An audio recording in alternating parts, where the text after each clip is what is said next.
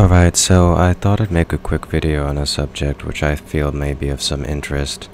Um, and just in case someone wants to watch this as an ASMR, I'll sort of whisper it. Basically, it's on the subject of Hitler's true personality. I find this an interesting subject because, like a lot of historical time periods, people, etc., it's often very misrepresented. I think there are understandable reasons behind it, but if you have historical interests and things like that, I feel it's probably desirable to try to understand one of the chief actors in one of the greatest wars that has occurred in recent human history. Yet, unfortunately, there is something of a stigma associated with reading some of the primary sources. Hence, and perhaps because of people's busy schedules, it might be desirable I say a few remarks. So I think I'll try to clarify a bit of what Hitler's actual personality was like, which, not surprisingly, is a little bit different from how his kind of Hollywood cartoonish depiction is. For example, Charlie Chaplin in, I believe it's called The Great Dictator, really quite got the relationship between Hitler and Mussolini completely wrong. Hitler actually quite respected Mussolini. He maybe didn't respect the Italians fully, but I'll get to that.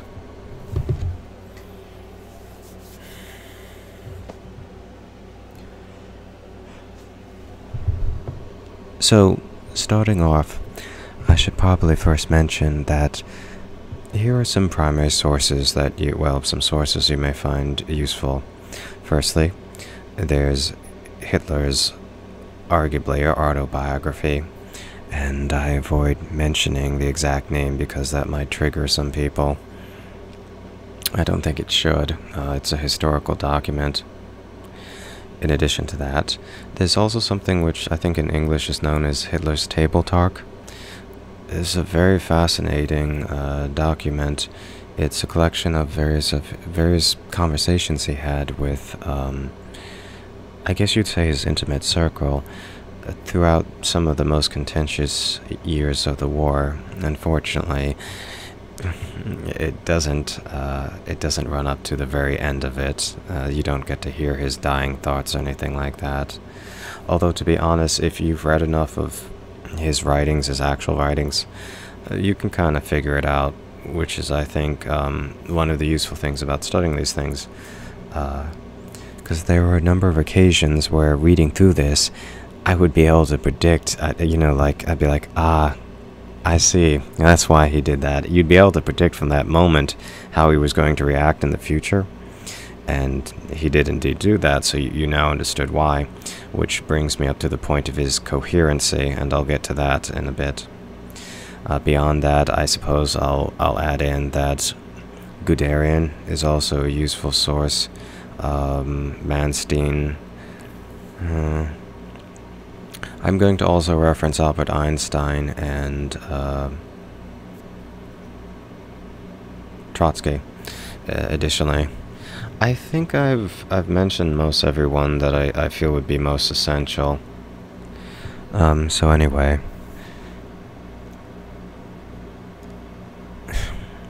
Hitler is often depicted as, well, mad, insane, and that's not a question of personality or personal values. That's kind of a bit of a medical diagnosis. He was, in fact, not, just like Ted Kaczynski, the Unabomber, if you've read his manifesto, was, in fact, not. You could argue both individuals were somewhat sociopathic, but they were coherent. You may disagree with their, values, and I may say on a number of points I do, but that's not to say that, they were hysterical or anything like that, deluded madmen. No.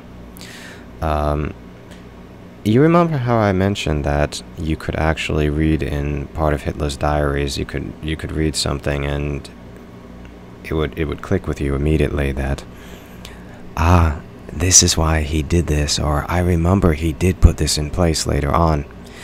The fact that you can kind of see him talking about how he would react to a crisis before it actually occurred, years before it occurred, kind of does destroy a bit the depiction of him succumbing to bouts of hysteria or paranoia or anything like that. No, he stayed rather consistent. Having said that, he was a human being like anyone else, so he had his fits of emotion. I'll try not to jump ahead of things. I think to begin with Hitler, we ought to begin at the beginning. And this is one of the really fascinating details that you don't get to ever find out about if you don't believe in reading Hitler's autobiography. Again, it's not often called that, but I'm referring to it as that. Hitler's father was actually very much against people who were anti-Semitic. Of course, Hitler had a very negative relationship with his father. Hitler's father, I believe it was Hitler's father originally. I don't think it was his grandfather. I think it was his father. And I'll state this, firstly, just outright indirectly. I could plaster up on screen all sorts of citations and screenshots of pages I'm referencing, and that would be very persuasive, yes, but I'm not going to. I've referenced the sources, I've mentioned the sources you can read to corroborate what I'm saying. However, to be honest, as to my reasons, one, I just came off of doing a multiple-month-long effort with an ASMR, which involved me composing all this music, etc. So there's that. And also, I have my USMLE step exam is coming up, so understandably, I don't want to be involving myself so much in a very long project, so I'm trying to keep things minimal. So I'll be breaking up the flow of my discussion a bit just because I'm paranoid about my camera and recording cutting off prematurely. Unfortunately, that happens with some things. Anyway, I believe it was his father who actually came from a poor village, I think. I think I recall the story. He was a highly driven man, and he went into the city because that's where basically a person went in order to achieve things.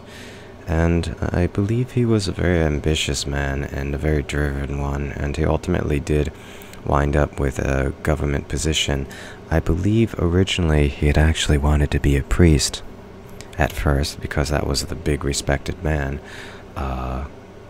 when he was younger. I certainly do not think I'm describing Hitler here. That would be embarrassing if I was. But anyway, what happened was, you know, he ultimately found out that wasn't, in his village that was the most respected position, but he ultimately essentially found out that, you know, it wasn't ultimately in the world at large, so he kind of changed his ambitions to being a government official, which was highly respected at the time, a member of the bureaucracy, and he did indeed achieve that. I don't think his post was precisely grand, but it was a very respectable one. And forgive me if I'm kind of summarizing things and jumping over here and there. Hitler's father's not the main point. I'm trying to establish where he came from. Hitler's father was a very strict individual, and Hitler was not at all fond of him. It did not help that both of them were very strong-willed individuals. See, I'm starting to paint the portrait of how Hitler was. You see why I'm doing this. Very stereotypically, Hitler and his father fought over Hitler wanting to do art, to be an artist. Hitler's father had kind of climbed the world a bit, and naturally he wanted to pass on that privilege to his son. Hitler made a very painful and stupid mistake. So he basically, more or less, and again I'm summarizing things, he threatened to drop out of school if his father didn't let him become an artist. Now they would get into yelling fights over all of this, and the fact of the matter was, I have to say, Hitler's father wasn't too bright in how he handled this, because his son was strong-willed. Forgive me, it's almost like 3 in the morning, maybe it is right now. Anyway, his son was very strong-willed, and of course, when Hitler's father told him he couldn't do something and was strict with him and yelled and all the rest of that, he just dug in harder. This proved true of Hitler throughout his life. So, Hitler eventually does essentially drop out of school. This is important for a reason. So Hitler wasn't German in a certain respect. He was actually Austrian, but regardless, in the whole educational milieu he was part of at the time, you couldn't become an architect unless you had gotten your degree, graduated from the earlier schools. Hitler had unfortunately dropped out of that school, and so he didn't really have the option to proceed. You see, Hitler had been actually a very good artist from where he came from, and in fact, some of his paintings and sketchings, etc., do show some merit. People tend to denounce them just because it's Hitler who made them. I think that's a little bit unfair. So, you do sort of see something which his reviewers pointed out. Hitler excelled at drawing buildings. He was very good in all that detail. So, he had been a good artist, period, though, and he was like the best at drawing in his school or something like that, and in his area, his region. But when he got to, the big city, so to speak, the judges were rather less than kind with him, and they basically dismissed him outright from ever, from even considering ever entering into the big formal, prestigious art school. This, of course, was quite devastating to Hitler, but he kind of internalized very strongly what one of the judges said to him, basically, or their decision, if you will, whether or not you want to say to him, whatever. He basically said that this person, he was horrible with drawing faces. Again, a bit of a harsh judgment. He was horrible with drawing people, but he was very good at drawing buildings, and in fact, the person believed, I think if I recall correctly, more or less, assumed he had some architectural association or something like that, and that he was well suited to being an architect, because that also, involved drawing and all that. In fact, Hitler actually did go around and draw a lot of the buildings of the big city. It seemed to be something he was naturally drawn to. But I'm not trying to tell necessarily the story of his life. I'm trying to get at his character. He was clearly able to internalize, external criticism. Perhaps because it suggested a destiny or a path forward to him, and I think that was part of the point. It actually gave him a purpose in life. This is very important. A lot of his experiences are very important to policies he later put into effect. Hitler was actually, surprisingly, rather meritocratic. At least this is his stated intention. And one of the reasons for this is because he was denied a chance just based upon the fact that he didn't have a degree from an earlier school. I don't know if at the time there was the ability to take a test. Maybe he could have, to just get that degree, but evidently it was either impractical or he didn't know of it, so I don't know if there was an equivalency exam. But, Hitler, I think he had more or less a roommate or something. He would sometimes argue with that man who seemed fairly level-tempered. The guy actually wrote a book, which hopefully is still extant, about essentially my time with Hitler, or my time with young Hitler. So he described some of his personality there, and according to him, he was kind of given to making grand speeches, and, taking up big projects and then dropping them a few days later. kind of not too surprising a character sketch for someone who A, would enter into politics for the first part, and B, someone who was creative. Hitler was indeed creative. And his inventions weren't all insane. In fact, the ironically named mouse tank, you get to even find out his reasons behind that when you read of his table talk. Yes, I think it's in his table talk. Basically for that, I mean, Hitler didn't always get all of his details right. If that was true, then he was hardly the only one. After all, military doctrine was something in flux in those days. And there were plenty of people. I mean, the famous thing that Guderian you can quote is essentially that the car or the motor or whatever, basically mechanized transportation, will never have any other purpose than simply hauling around flour. Obviously, proved incorrect. Tanks proved very important. But anyway, Hitler actually believed that essentially the tank didn't need to be quick, that what it was really meant for was more or less dueling other tanks and, you know, essentially fighting. Because what he pointed out is that it's infantry that really wins battles or holds ground or whatever, and from their experiences, I think, for example, in France as well, he had observed that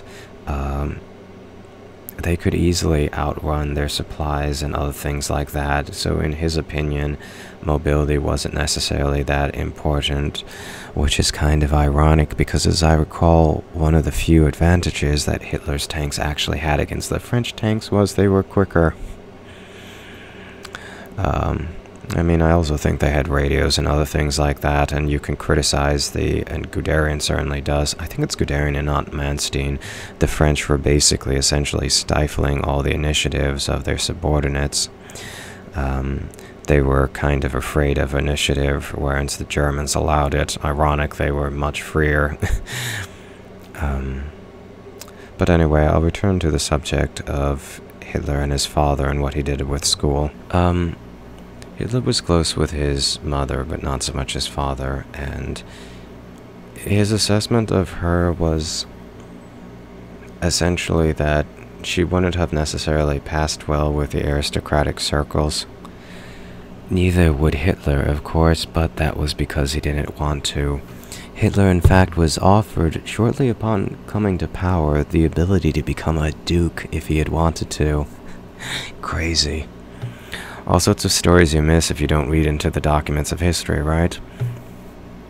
You see, if he had allowed the royalists to come to power, you know, they were essentially embarrassed to be associated with him, but if he had restored the monarchy, they were willing to nonetheless allow him to become a duke. You know, he wouldn't be part of any inner circles or anything, but he'd have a nice fancy title. Hitler regarded that as ridiculous. Quite correctly.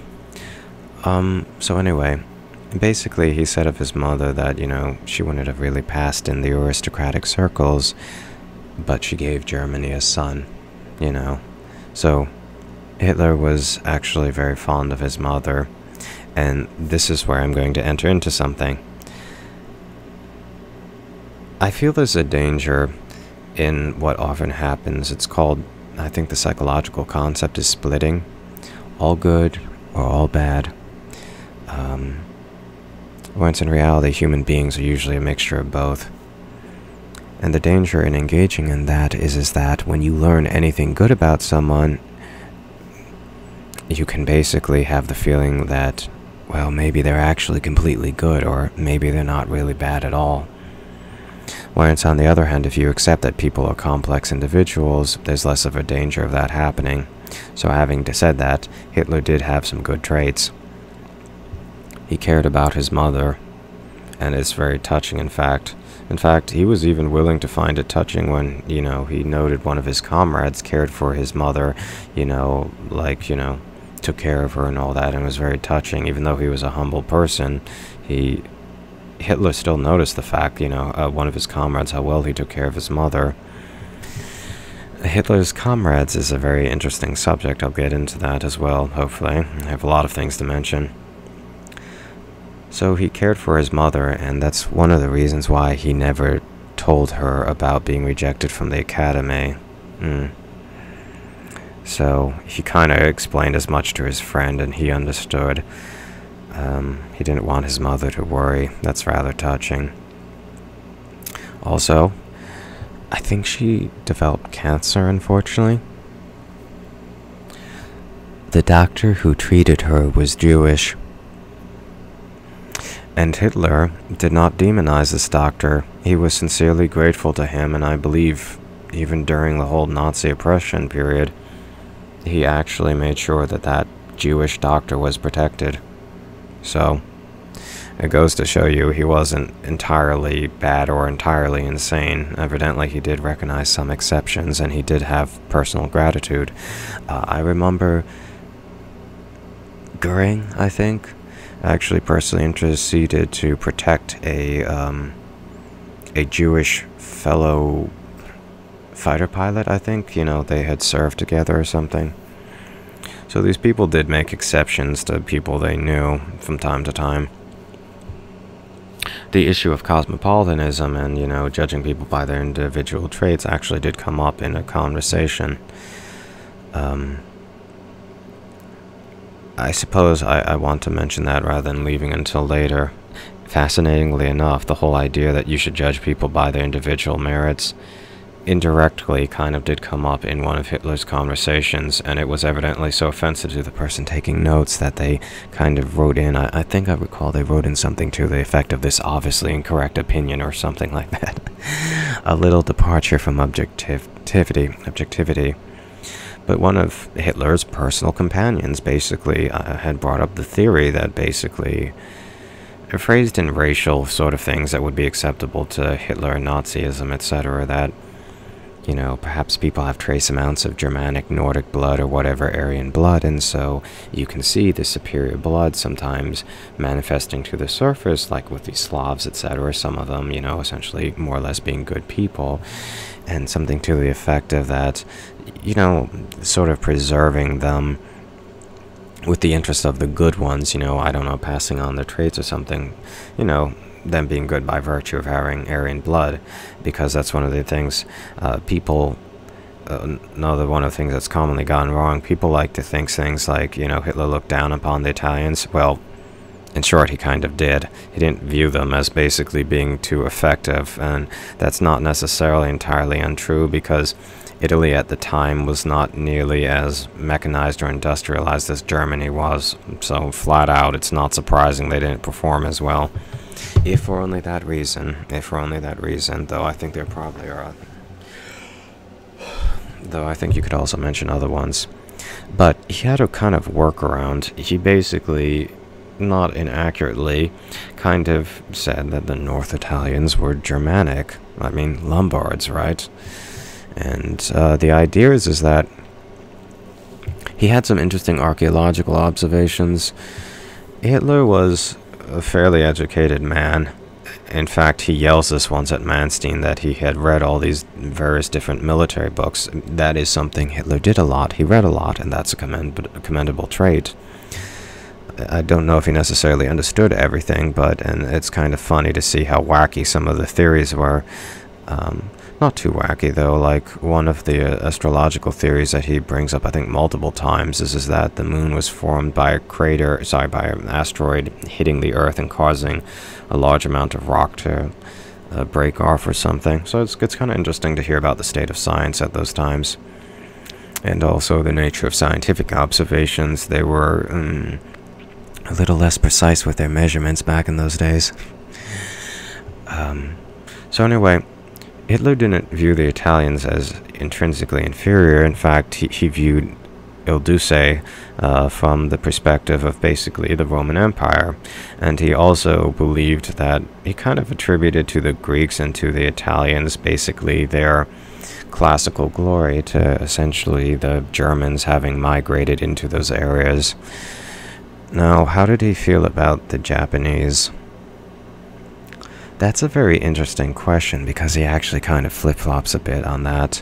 At certain time periods, he's basically full of praise of them, mainly the militarist among them, as basically, you know, I don't know, saving, you know, Japan from the degenerate element, you know, more or less showing Aryan traits. I don't think he quite ever hints at like them having any Aryan blood.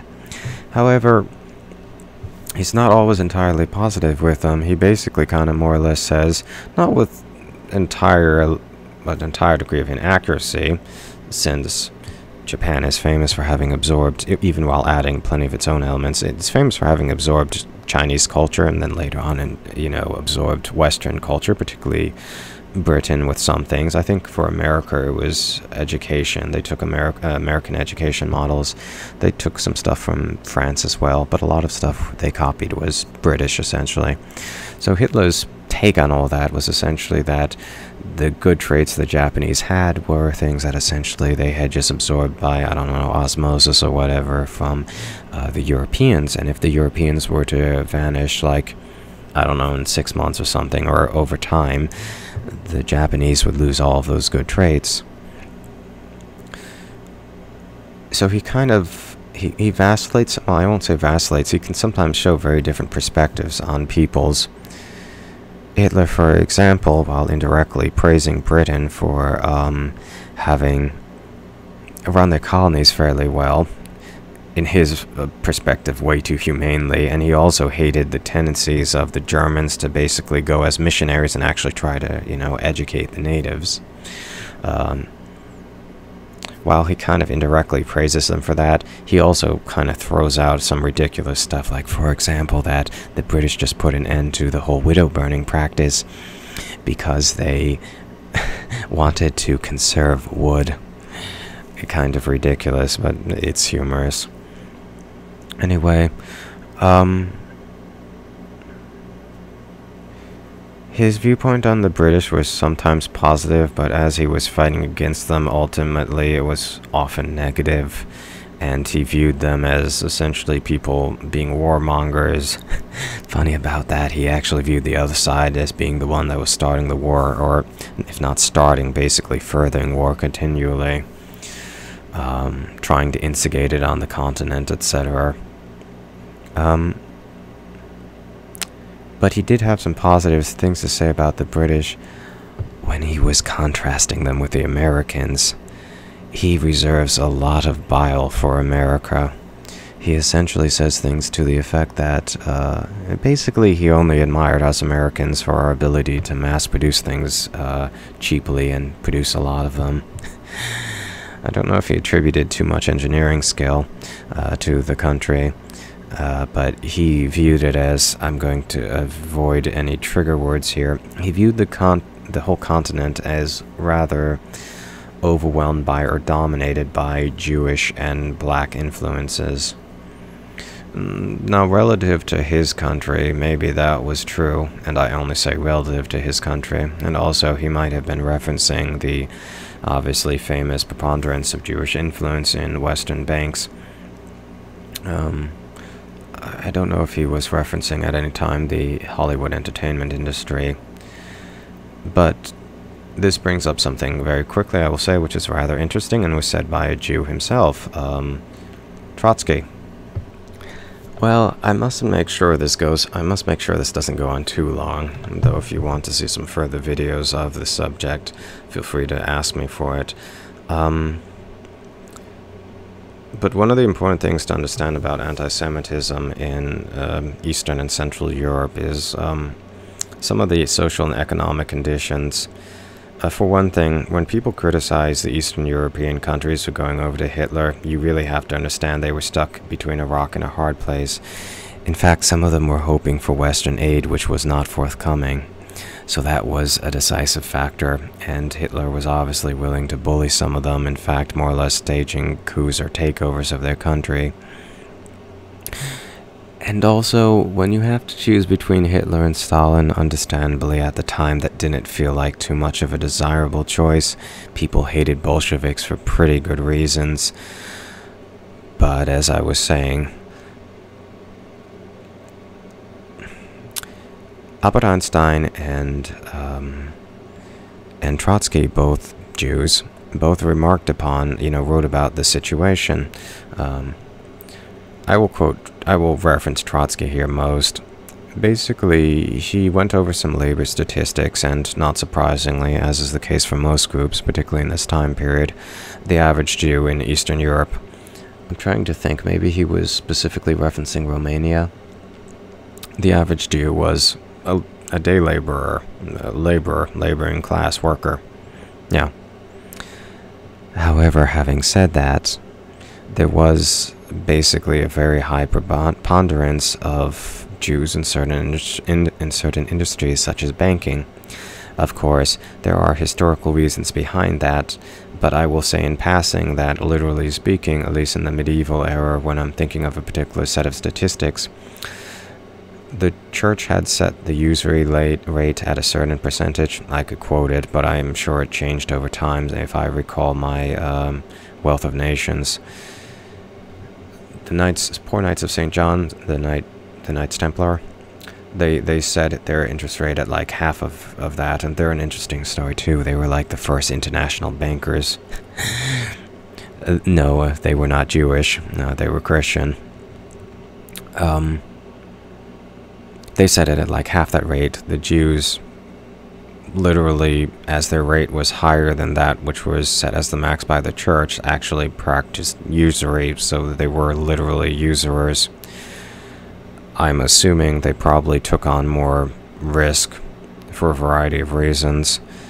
Another thing that's interesting is there were some areas in, I'm thinking of a particular place in Italy, for example, where certain lords would cash in on the Jewish populations by offering them protection, which is a valuable enough thing in a hostile world, but they'd make them pay for it. Yeah. Anyway, one of the kings, one of the leading political figures in Eastern Europe, and I'm trying to remember whether it was Romania or I don't think it was Hungary. He was actually a person which had some admirable traits. Now, some of the leaders actually tried to preserve their Jewish population, keep them from being exterminated. Why did Hitler want to exterminate these populations, or why did the SS, want to do so? Because not ironically, I don't want any unfavorable comparisons to be made, but like the post office, this was one of those services that actually ran itself at a profit, so there was an economic incentive to go and, liquidate populations, take out gold teeth, things like that. It wasn't just that either. It provided German industry with very cheap labor to have labor that you were essentially, willing to work to death. But it wasn't only that either.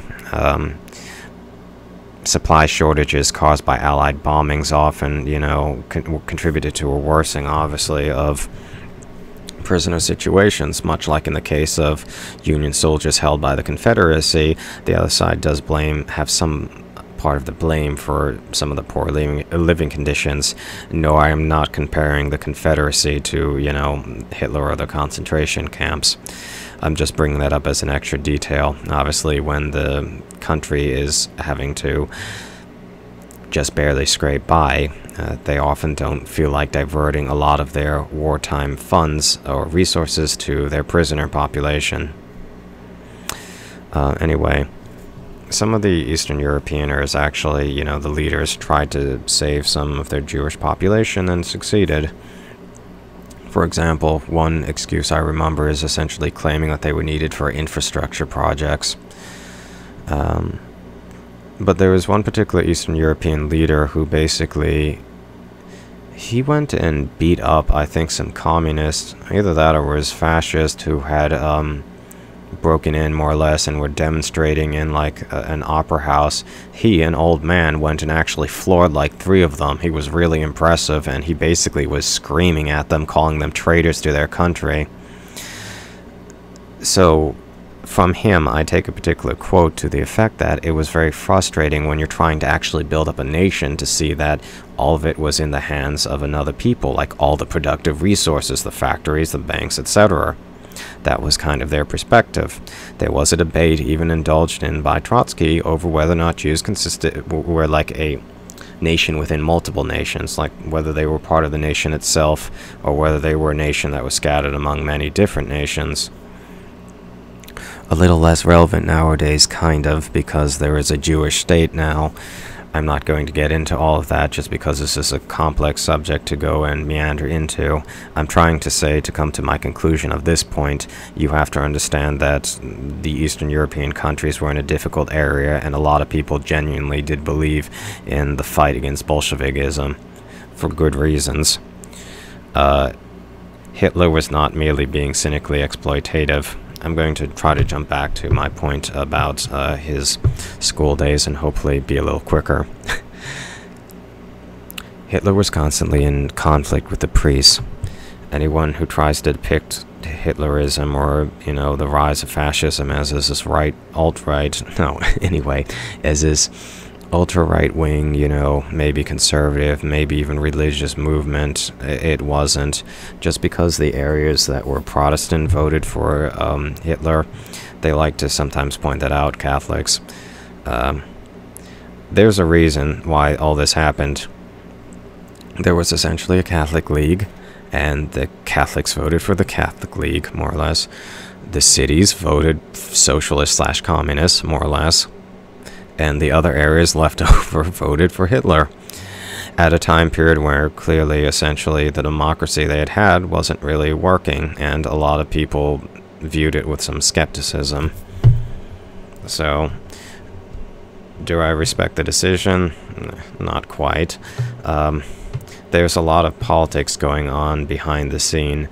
The military dictator they had, that's a bit unfair. He was a war hero for some reason, which escapes me. But he was associated with the war effort and, you know, World War I. And he ran the place, I think, Germany, with, you know, kind of more or less as a dictator because he had to. He made use of constitutional devices to do so. And it probably, although some people would criticize that loophole, I think it probably did preserve some degree of stability. Very important detail. You know how Hitler is basically talked up for getting rid of the, you know, horrible, like, reparations in Versailles Treaty? Much of that had actually been dealt with. A previous minister from the previous government had actually succeeded in getting much of this reduced and a very reasonable payment schedule made that would have actually had the whole stuff paid off by 1980 or so. Yeah, lots of time for it. Very reasonable, in fact. I think quite wise, because there were some people who had noted that the horrible treaty conditions were going to probably lead to another world war, and they were correct about it. But there's something very important also I want to mention. The socialists were very powerful in Germany at the time, and one of the non-violent devices they used for resistance proved quite catastrophic. They essentially had... okay, this is complicated. Basically, Germany wasn't able to pay, so France ended up taking over their industrial region, one of them, and occupying it, and the Germans were essentially told to strike. So the French kind of did bring in, like, French workers, but basically the government had to pay those people to strike, you know, because there was months of it, and it led to hyperinflation that really worsened the situation in Germany. That's an important detail for that whole time period. But Hitler in his youth was not fond of priests, and he remained so throughout the entirety of his life. He was, however, a spiritual person. He spoke often of, you know, spiritual things. I mean, he thought of himself as being spiritual, and he thought it was natural for human beings to be spiritual. His great atheistic device, I'm an atheist myself, just incidentally, but his great atheistic device was he was going to build observatories in, like, I don't know if I'd quite say every remote village, but basically accessible to everyone, so they could go and look up into the heavens, and essentially they wouldn't fear gods, and it would put them in their place, you know, natural order things. They'd see things, and essentially this was supposed to get rid of the whole god thing. The thing which is kind of interesting is a lot of Hitler's observation on religion and some of the various politicking, I guess, that went on behind the scene. It's pretty damn interesting. For one, Hitler astutely realized Germany was paying a lot of money towards the church at the time. They paid like basically a tithe to them, and he thought this was a freaking waste. Maybe. So he basically, his idea to get them to go along with it was that he'd go and give them, like, the high-level people a large sum, but much less than they were giving to the church, and he'd let them distribute it as they wish, and he knew damn well that they were going to pocket most of the money, because that's the sort of people they were. In fact, he actually was, I think, tapping some conversation or something, or he intercepted some conversation, I think, between various members of the clergy. I think some had come from England, for example, where they were talking in quite disgusting language, and he went and called them on it, and it's just kind of interesting to see what went on behind the scenes with the church. The religious element in both France and Germany formed one of the chief resistance groups against Nazis, and they were punished for it, of course. That's one of the things you have to appreciate about why do people vote Nazi. Well, it's not like Hitler was very nice about allowing dissenting opinions. Having said that, Hitler isn't quite as arbitrary and cruel as people make him out to be. I'm going to reference some of his childhood incidents just to further develop his character and personality. My camera battery is starting to go a bit. I am sorry for all the verbosity, but this is a very interesting subject, isn't it? Hitler often fought with the priest in his school. He was sent off to essentially boarding school. I'm not going to get into the details, but he often was fighting with them, and I guess he was a free thinker. He hated religion. The priests were very strict, and so were the nuns, who were in their counterpart school, I guess. That's probably an important detail about the strictness of his environment. So there was a famous, almost catch line that, a priest would say to him, or his teachers in general, "Hitler, sit down." Because he was always catching them in contradictions and things like that. Hitler was a fairly intelligent person, and even in the strict environment, he was able to stand up and argue against the priest. There was a law, for example, which he disagreed with, I think probably because he just got swept up in, like, a movement in some meetings and such.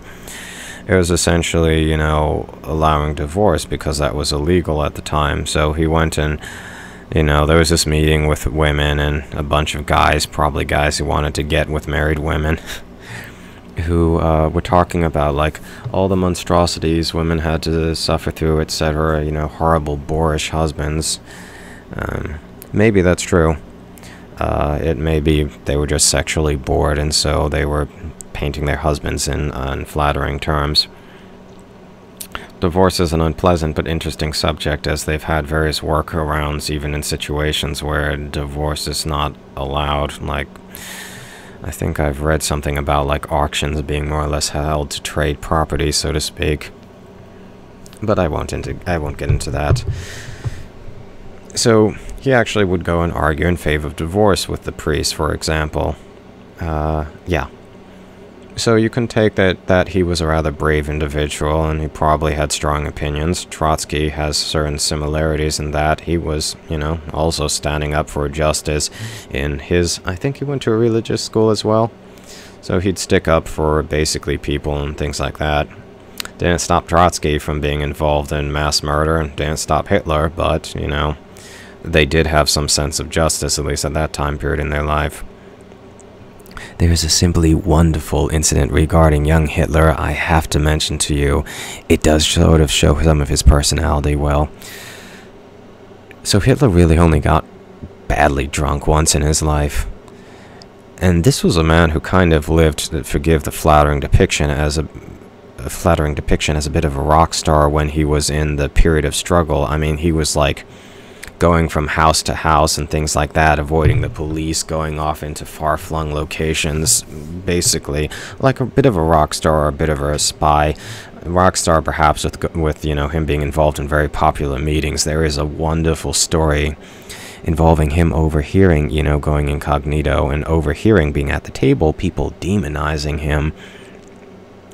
And then he actually saw them at a rally very shortly thereafter, because I guess they were curious, and they had these incredible looks on their face to realize that they had actually been in the presence of Hitler the whole time. But anyway, he didn't punish them or anything like that. Hitler wasn't always as tyrannical as people depict him to be. Actually, the jailer, well, firstly, commendable to him, he ended up converting much of the prison he was held in. He was so afraid of being put back in prison on a mere technicality that he basically never drove himself after. He knew how to drive, but he never drove himself after being released from prison because he was just being that careful about it. He didn't want them to put him back in prison on a pretext. Interesting detail, but he basically converted the entirety of the prison to his fascism. This may be relevant to the next point. I don't know, maybe not. It may decrease the magnanimity of it a bit if the person was a fascist, but his former jailhouse leader, the person who had been essentially his captor in a way, was actually allowed or put into whatever, a high-ranking government position. And Hitler commented, only in Germany is such a thing possible. Hitler was aware that his country had some rather merciful traditions, which he disagreed with in a number of points. But if you view Germany as necessarily very rigid, Manstein was not of that opinion. I think it was Manstein, I don't know if it was Guderian. He was basically saying something to the effect of that, we like freedom since, like, our wandering days. The migration into Western Europe, etc. We like a challenge, things like that, that were not very rigid and orderly. And Hitler observed various cases that were quote-unquote merciful. So one case is obviously merciful. If a person could prove he just stole the bread that he needed to survive that day, and, nothing else, he wouldn't even be prosecuted. Like, as a matter of law, they let him go. Also, abortion was an issue back then. I mean, it still is now, but it was a kind of illegal thing. So if someone actually killed a woman just because he was afraid of the unborn child, he was let off. Like, he could push her into a river or something like that. Kind of a little crazy, but whatever. Hitler actually had to fight against his judges because they were constantly trying to resist him. Which brings up a point. So you know how people depict basically, like, it's basically death to oppose Hitler? No, not actually. His judges and various other people were often opposing him, maybe only for petty bureaucratic reasons, for their own, power or whatever, but his word was not quite actually absolute, and he even had to get someone to act as a notary for him for petty matters, which he found ridiculous, I agree. So he was still bound by basically just the issue of politics, and that, he could convey an order and people wouldn't necessarily carry it out. Him and Guderian got into screaming matches, and both Guderian and Manstein depict themselves as the one general that would actually stand up to him. Well, interesting detail. If they got into screaming matches, which were so bad that people actually had to close the windows and doors or something because people outside could hear them, kind of proves he doesn't execute people quite on a whim, correct? Yeah, interesting detail to note. People could actually talk back to Hitler, at least the high-ranking ones, and they didn't necessarily get shot or killed. So anyway, he only really got really drunk once, I think, more or less, and that was upon graduation. Because he graduated from someplace, just not the place he had to. So he went and got smashed drunk with a group of his friends. I think it was basically their idea. He woke up, passed out in the middle of a field somewhere, like some peasant woman had woken him up. He had like gone blackout drunk. And to his shame, he could not find his diploma anywhere. He was horrified. That was obviously a very bad thing. That was a big problem. So very meekishly, he went to the principal And, you know, he walked all the way there back to the school. And the principal produced a piece of paper, or rather, a number of pieces of paper, covered with some brown stuff. It was his diploma. He had been so drunk he had mistaken it for toilet paper and had used it to wipe his ass after defecating. He was, needless to say, a little bit embarrassed, but he evidently took it rather than... I think he took it rather than getting a new diploma made for him. Yeah, I think he took it rather than getting a new diploma made for him. I imagine he cleaned it up or something, but it's a very hilarious true story involving young Hitler. Here's another interesting thing. Remember how I told you that Hitler's father hated anti-Semites? Hitler also hated anti-Semites in the beginning. But he went to, you know, Vienna. He went to Vienna, and it was a very psychologically damaging experience for him. It was the big city. It was... Well, they had a bit of an anti-Semitic mayor, but to his... Vienna was like the heart of the empire. It was really important.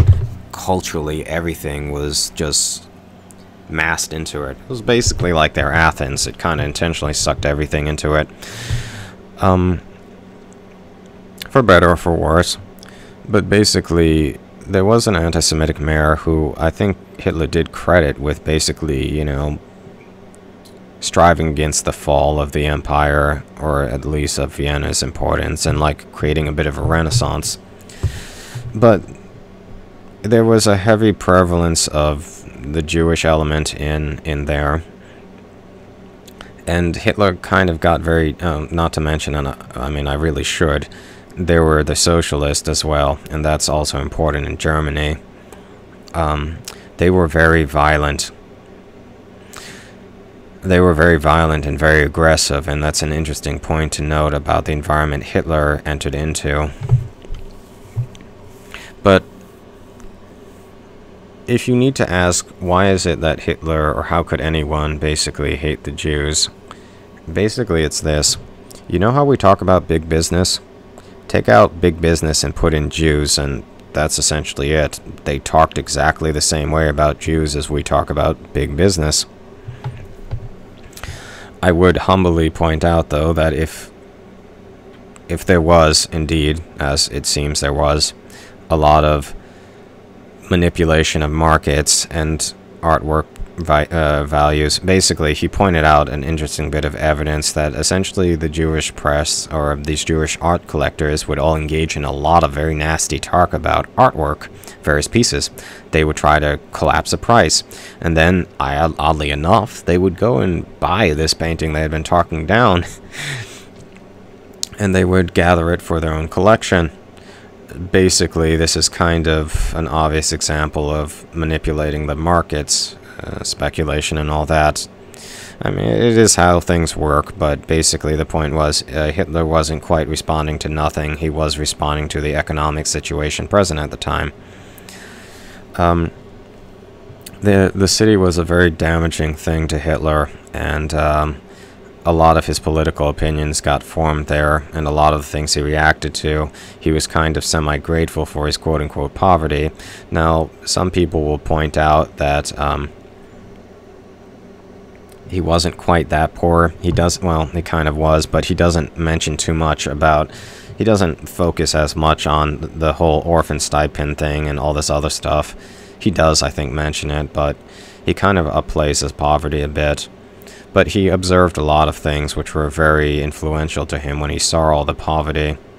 If I recall correctly also, he had a horrible smoking habit at one point, but he realized that essentially that if he gave up smoking, he could actually have some butter on his bread. Or he could basically eat a little bit more, and that was a concern for him, so that kind of does indicate he was living in something of a situation of poverty. So he made a rather logical decision and gave up the smoking. He gave up something, and I do believe it was smoking. He never really drank. I mean, I'm a teetotaler. I don't know if Hitler was. He never really drank after that blackout drunken incident I mentioned. He certainly never drunk to that level. but you know, he gave up smoking with basically the issue of having to eat, and it was costing him a lot of money even back then. And one other thing I'll mention is the subject of meat. I'm a vegetarian. So was Hitler. He would bring up some point frequently that he used to suffer from horrible thirst, but basically what happened was is that as soon as he, or soon after becoming a vegetarian, he no longer suffered from thirst anymore. He didn't have to drink constantly or anything like that. Kind of interesting. Another issue of Hitler's health is, you know, some great leaders have suffered from digestive issues from time to time. Alfred the Great, obviously. Trotsky, too. I'm not sure if I quite remember what his condition was. Either it was urgency or irritable bowel or something. Trotsky also had an issue. Hitler suffered from fistulas at one point in his life. This may, for example, suggest IBD, like, I don't know, Crohn's disease or something like that. He actually thought he was going to die at one point from it because, quote unquote, he thought it was much more serious fistulas than they actually are. I'm not going to get into the medical explanation of what fistulas are. I have enough of that crap, no pun intended, I have enough of that crap, you know, during the day when I'm studying for the USMLE. But basically, he thought it was much more serious than it actually was, to quote him, and so he made up a will. So he might have suffered from some digestive issues himself. He developed them, not congenital ones. Anyway, I could mention about various observations of him, but I think I've dwelt upon his school long enough, and I've dwelt upon his time in the city somewhat. Basically, he came out of Vienna anti-Semitic. In Berlin, perhaps it was, he developed his intense hatred of socialism, or at least German socialism / communism, and not without reason. I'm going to get into that, and then hopefully I'll conclude this very long recording. Very long, but very interesting. I have so much I could talk about, but I'm going to kind of cut things off. My throat is getting rather pained. I'll mention a few high-yield topics. I have to make sure my battery hasn't cut off. Oh my, I seem to be down to 1 bar. I really ought to wrap this up then. So basically, a few important things. High-yield, as they'll say. Hitler did not openly admit to having any mass extermination plan. In fact, what basically, he kind of said it was useful that people depicted it as that because, you know, helps instill some fear. But at least to his inner circle, for example, he more or less denied it. Maybe he was ignorant of it, but I highly doubt that. His actual depiction, he does seem to have mentioned concentration camps in connection with killing people, so he kind of knew something like that went on. Obviously, you can infer that. 2 things I will cite. He actually said about the Jews that essentially either, like, they get out of the country, or if they refuse to, then, you know, they go into concentration camps. Essentially, he offered them an alternative. That's a bit of a naive appreciation. This was the Great Depression. People weren't necessarily taking in huge masses of people, at least voluntarily. So they didn't necessarily have a place to go. Point 2. A large number of people fled Germany upon the election of Hitler. If you actually think he was, like, he mesmerized the crowds, well, kind of, but not really. There were plenty of people who disliked him, but they were kind of afraid to say anything. In fact, the air traffic control people, it was heavily dominated by the Jewish. It was one of those industries, I guess, and it's rather hilarious. They would allow Hitler to fly during weather that was so horrible that basically it would kill a normal person, and Hitler was well aware of this, that they were essentially hoping he was going to die. However, he had a pilot, you know, with him who was a real rock star and, like, could even, like, land in the dark. He was, like, this is the days before they had all these impressive things to assist them. He basically he landed in open fields in the dark, you know, like, he pulled off a lot of things which essentially very much impressed Hitler. Hitler was a man, I will incidentally add, of a number of creative solutions. He basically also, installed a searchlight, these big, like, industrial grade thing, like something you'd use for planes or something, on the back of his car, so that if anyone tried to assassinate him, he could flip a switch and he would blind the person. Very clever.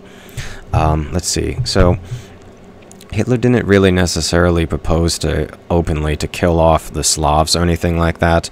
He actually was essentially going to have them more or less pushed out into the hinterlands in German cities established a la the Roman model, basically, of, putting soldiers in place to colonize a new area. And he wasn't going to really teach them to read anything more than road signs, and he didn't really feel there was any need to vaccinate them or anything like that. By the way, a naive perspective that would have been breeding grounds to kill off, to build contagions that would kill off the German settlers eventually. But he didn't want any sort of contact, anything to do with them. However, he was equitable enough to say that essentially if one of them, insists that they have a toothache and they need to see a dentist, by all means let them see a dentist. So he wasn't necessarily horrible, he wasn't great. He didn't actually quite openly enter into Eastern Europe with the plan of exterminating all of them. Then again, with Plan Ost or something it's called, and his intentions weren't entirely friendly, we'll say that. I mean, that's evidence of that. So let's see, what else? Basically, he was actually, the slaughter that took place when he had almost been assassinated was quite a premeditated one. He had put all of his opponents in either concentration camps or having them watched, and this was as per his idea, that basically if you kill off all of the elements of potential resistance, you won't actually, all the cores that it could organize around, you won't have to deal with rebellions, basically. This was not him descending into paranoia or anything like that. This was him putting into effect something a policy he had and had planned from years back. So all these people he had let live, all these people he had nicely let live and, patted himself on the shoulder for doing, he then proceeded to kill them off at a moment he viewed as critical. Also, Hitler wasn't quite a backstabber with regards to Russia. I believe this is fairly well known by a lot of people at this point, but Russia was massing a lot of troops on the border. They were probably going to invade Romania. Why was Romania important? Because it was essentially the Middle East at the time. A lot of oil had been discovered, and a lot of oil in the Middle East hadn't been accessed yet, so it was actually a fairly important source of oil. So Hitler basically hated that his generals didn't appreciate the fact that wars were waged economically, so he needed to protect those Romanian oil fields because that's where he got all his oil from. They did invest in various technologies to extract oil and all sorts of things like that, but at the end of the day, it was cheaper and quicker to get it from Romania, and, it was necessary. I think that's most of the things, except I want to say one other thing, and this is nice about Hitler. He was kind towards animals. At the very least, he cared very much about his dogs, and he had a dog in the trenches with him in World War I, which was basically essentially a little celebrity, and I think everyone loved, and it was always waiting for him when he got back from a mission. Unfortunately, some bastard stole it from him. He had offered him a huge price, but as a matter of principle, Hitler refused to ever sell his dogs. And I'll say this about Hitler, he was at least someone who would appreciate loyalty in other people, and sometimes showed it himself. I mean, he included, his comrades that had died in a dedication to his book. His comrades, I want to mention, often came from basically a particular social class, and includes waiters, things like that, basically people who do odd jobs, etc.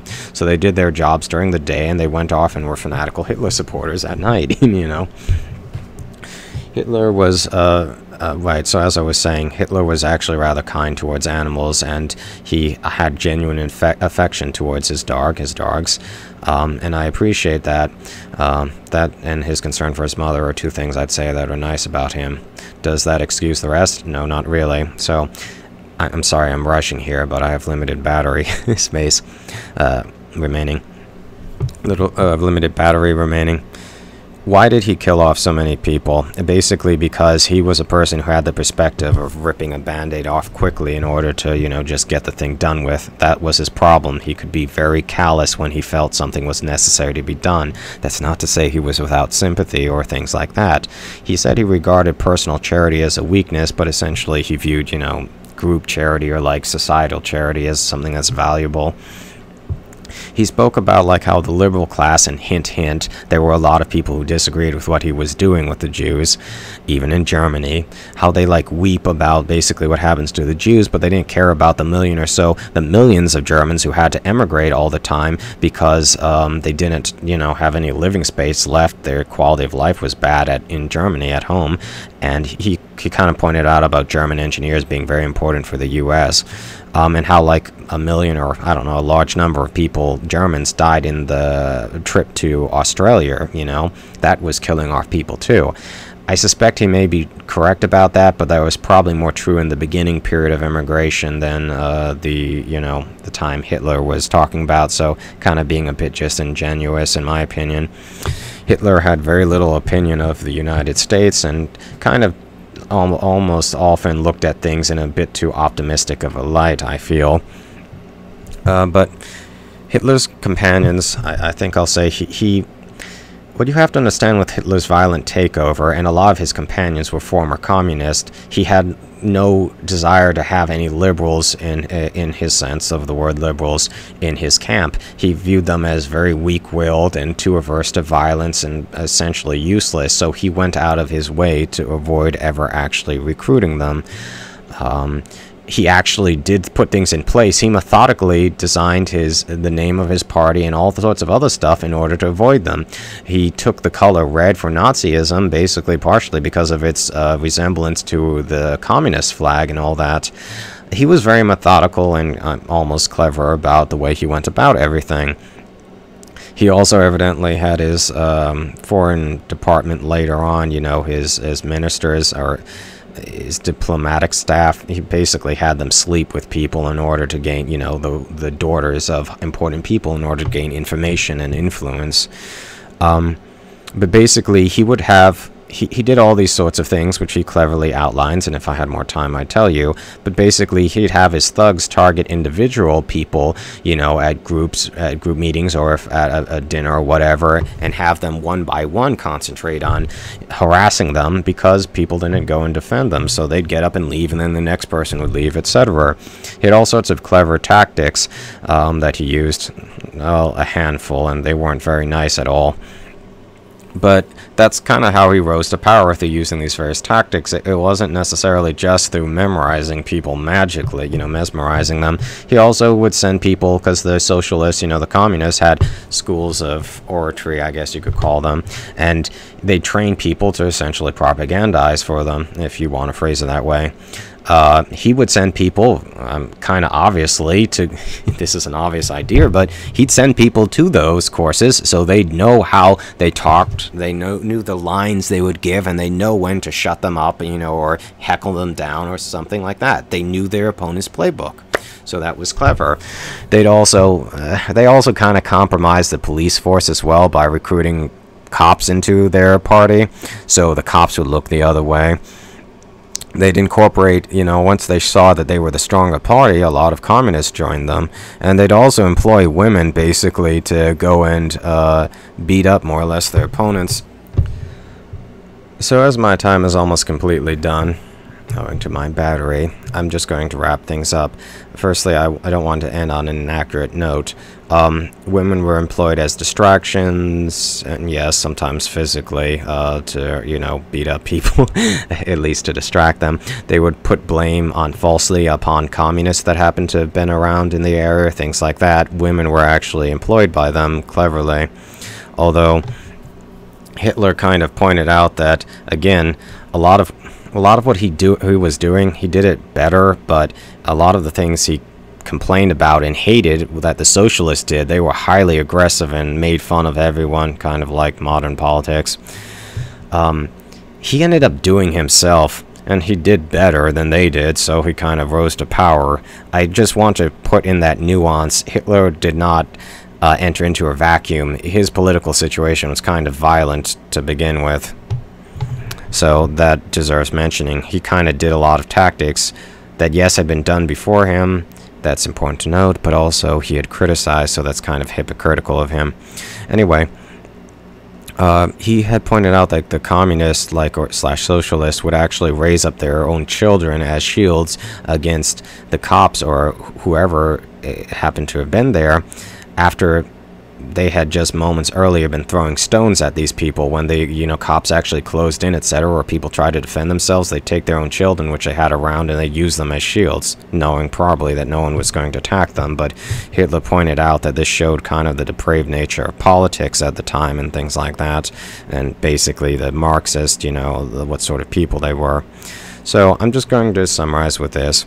I believe there's a strong argument to be made about the value of actually reading these documents, because no, Hitler is not a great guy, but that said, he's not the cartoonish depiction, of like a completely insane lunatic, which he is commonly made out to be. And I understand people don't want to encourage certain political movements, but honestly, I think one of the best antidotes to anything is knowledge.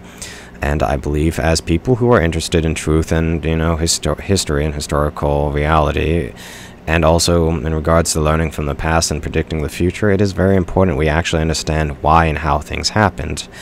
To summarize, Hitler could be a nice guy from time to time. He could be charitable. He made lots of jokes. I don't know if he's necessarily quite a comedian, but he did have a good sense of humor at times. He had people who liked him, and there were people who were very loyal to him, and remained so, and some of it was actually earned. He's not perfect, and he should not be excused for what he did, of course, but we also should appreciate he was not an idiot, not in everything at least. He was a creative person in some things, and some of his ideas were practical. I could list some of them, but I don't have time. He also did sometimes enter into some things with actually a good deal of consideration and reason. However, his ultimate problem was that he was able to, like some other people who've done bad things, he was willing to sacrifice the individual, and that kind of explains why things happened the way they did, didn't it? He had some problems he was legitimately addressing, but he didn't do them, and he didn't address them very well, and ultimately led to misery for his country. However, not everything he did was without reason. Like his invasion of Russia was more a preemption of an attack than anything else, I think fairly we can say at this point. So was Hitler a bad person? In some things he was, and in some things he wasn't. I think at the very least I can respect him for his dedication to his dog, how much he loved his dog and all that. And, how much he cared for his mother. His views on marriage and things like that, and why he didn't marry Ava Braun until essentially he was almost dead, can also be found in some of his writings, and I hope you will go and look that up. So there are a lot of interesting things you can find, and questions will be answered if you actually read the man's words. Or those of the people who are around them. So I hope you found this entertaining, interesting, and hopefully maybe a little relaxing. Forgive me for rushing through some parts of it. I have plenty of more I could say if you want to request another video. But for the moment, that's about it, and good night.